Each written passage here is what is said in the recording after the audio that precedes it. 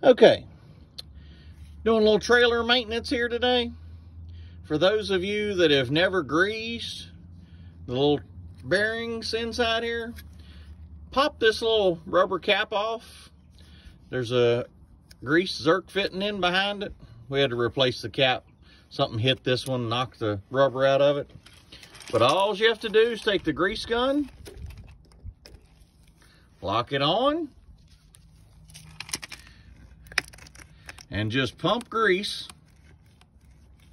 until you see it start coming out.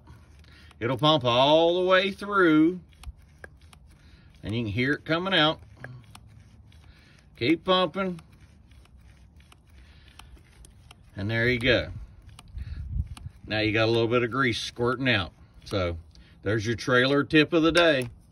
Thanks for watching.